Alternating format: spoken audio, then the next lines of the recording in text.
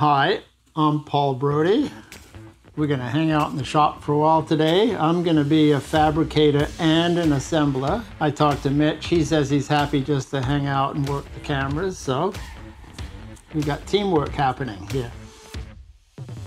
The last video, remember these guys? These were the push rod tubes. These here are the push rods, and you can see how they sort of twist a bit. Because they go from being across the frame this way to in line with the frame up at the head. So these tubes are about 3/16 inch too long or something like that. There was a gap there. It's not there anymore because I don't have a tube in there. So look, I have a drawing. I made a drawing yesterday. I have metal. This piece is 1.5 OD at 60/61. This is $19. That's what metal costs these days, including tax. So we're going to go over to the lathe and we're going to machine up a pushrod tube, and then I'll take off the cylinder head. We'll put the tube in, and hopefully we can torque it down, and this engine will be basically assembled. That would be great. I thought it was going to be a two-part series. Wrong. This is part 3. Thanks for sticking it out and hanging out. Let's go to the lathe.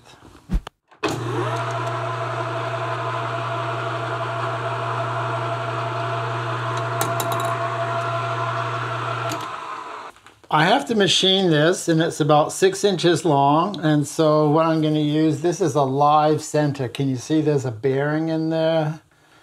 This is live center as opposed to a dead center. There is a thing called a dead center. It has no bearing. It just is.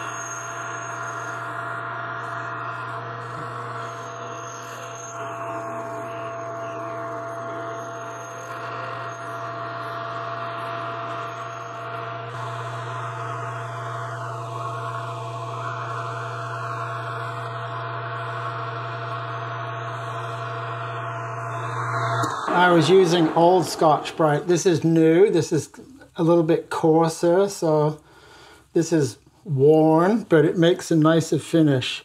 And even after that, you can see little marks in the 60/61. I'm not sure why that is. I was at Metal Mart yesterday, and they checked on it, and they said, hold on, because we've been having some problems with 60/61, and I don't know if the grade was soft or something, but see all those little marks in there? That's not what it's supposed to look like. So anyway.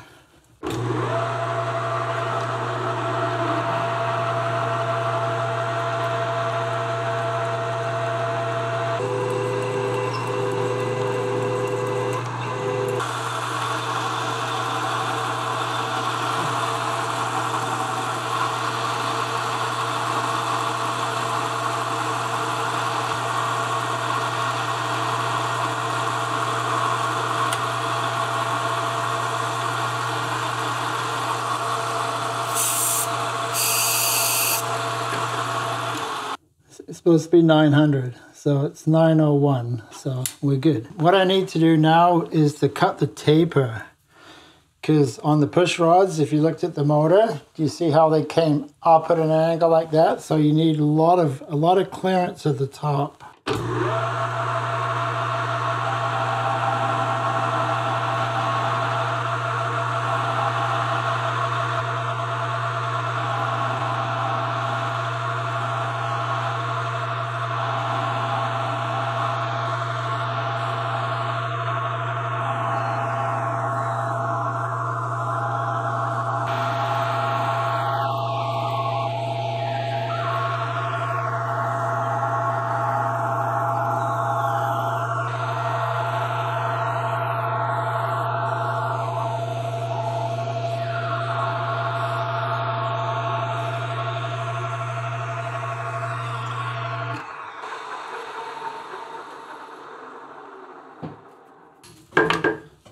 You see that?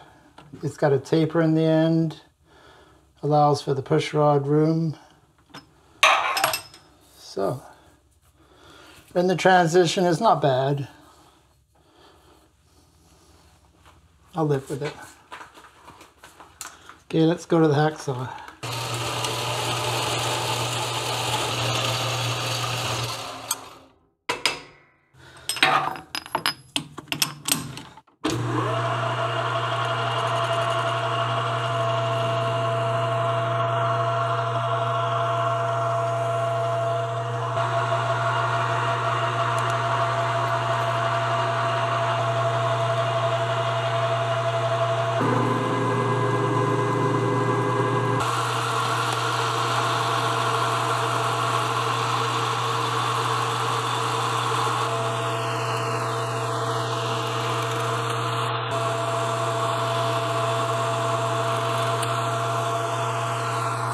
So that's what it's looking like now. This shoulder got made a lot smaller.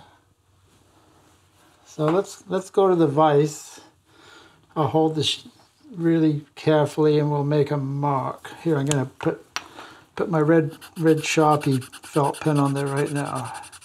See, I've got an O-ring that goes on each end, so these have to be squished a little bit. So for these two O-rings, I've allowed a 50 thou squish, which is a little less than a 1/16 of an inch. So I was estimating, I was guessing. We'll see how that works out.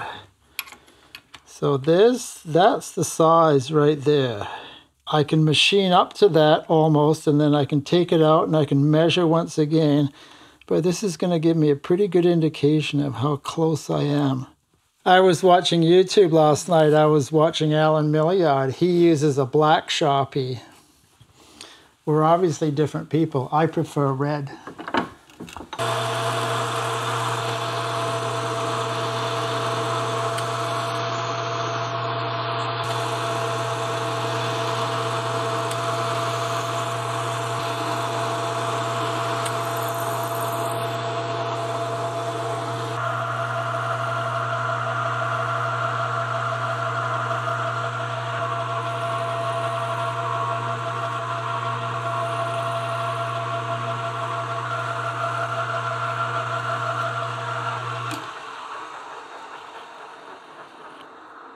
Now I go from fabricator to assembler.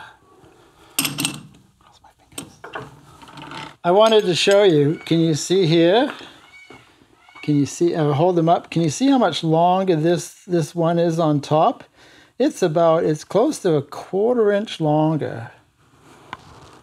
There you go, angling up. It's a lot longer. So I hope I got this right. Here's the O-rings that go on. It's the whitish one. Off-white goes on top. And can you see how there's a little shoulder there? But I didn't make it too long because I have to look inside and see how the push rods are doing, how they're mating up with the rockers. And then this is the bottom one. And I got a little larger shoulder here because it goes down inside the case. So we're going to take off the cylinder head. We're going to put in the push rod tube and hope. I got a wrench off of Peter. Thank you, Peter. He gave me some other sockets and stuff. He's not using them anymore. And it's 5/16 Whitworth, and it was ground down on the edge. Can you see how slim that is? It fits right in. So I spent a little time yesterday, and I polished it, and I took off the lump right there on each side. So thank you, Peter. The wrench is getting used. See here how it just fits in there. Can you see that? There's no extra room. If it wasn't ground, it wouldn't fit. So very handy wrench for this engine. There we go. So here comes off the head. Whoa. There we go. There's the push rods. So let's see what happens here.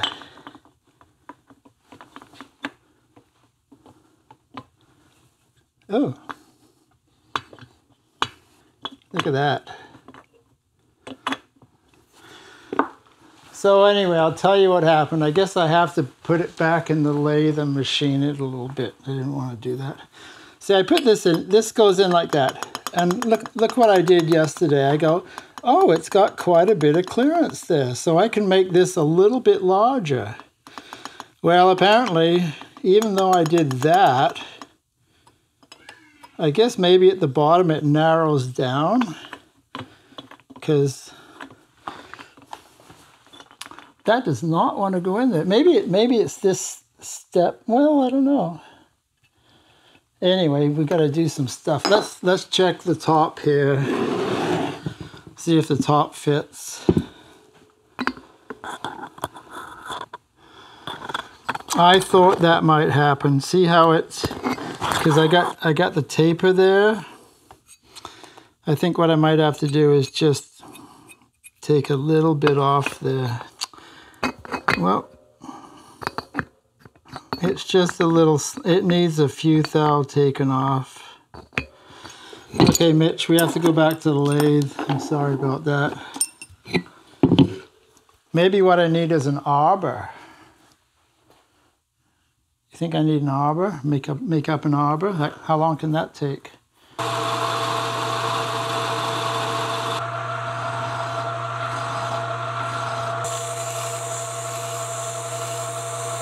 Got a little bit of grease here because aluminum likes to seize onto a steel shaft, so it'd be a real shame to put it on there and then not be able to get it out because it gold.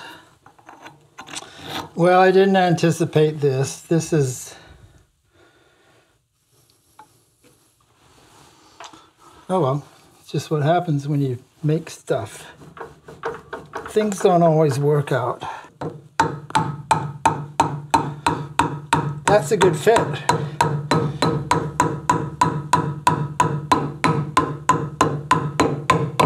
That should be enough to hold it.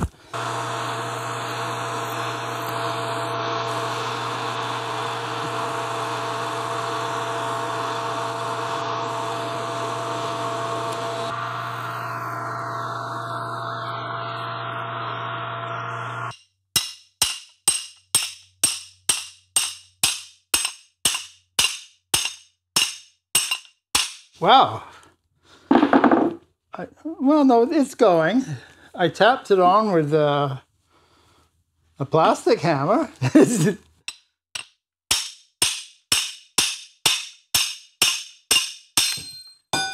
Okay. Oh, I see. It's a little snug. Here we go. Oh, look at that. There's a little bit of play there. But that fits well. On the top, it's not fitting. So what we need to do is to take a little grinder and grind that up. I've got everything masked off. I just have to mask off this hole here, and then it doesn't matter because I'll put some masking tape over these too.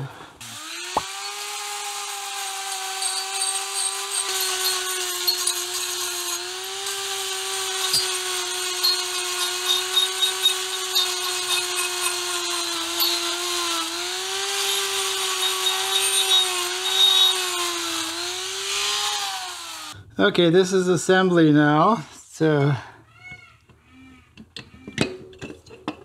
see what happens.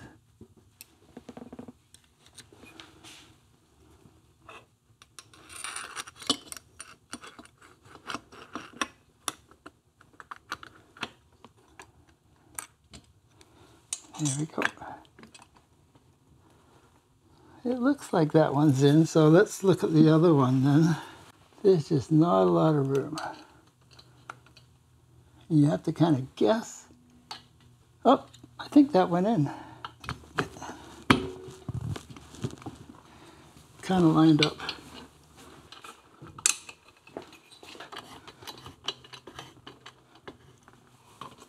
Okay, I can see that the gasket is getting a squish on it now, so finally. See these rocking? That's valve overlap. So, okay.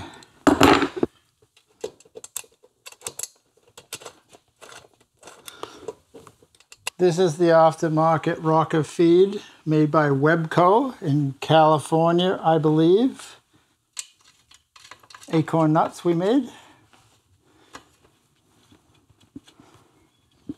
Something like that.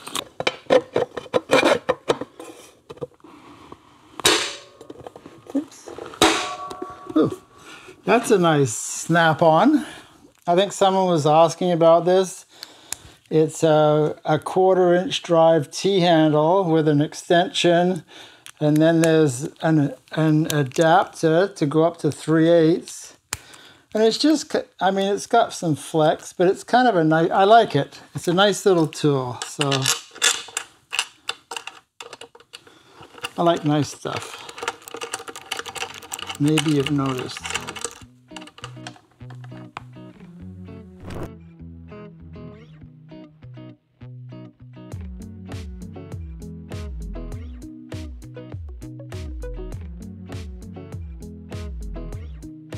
That's our show for today. Thank you. Mitch and I like coffees. If you buy us some, that'd be much appreciated. If you enjoyed the video, please give us a thumbs up, subscribe. I'm glad this is basically done. See you next time. Thanks for hanging out in the shop. Take care.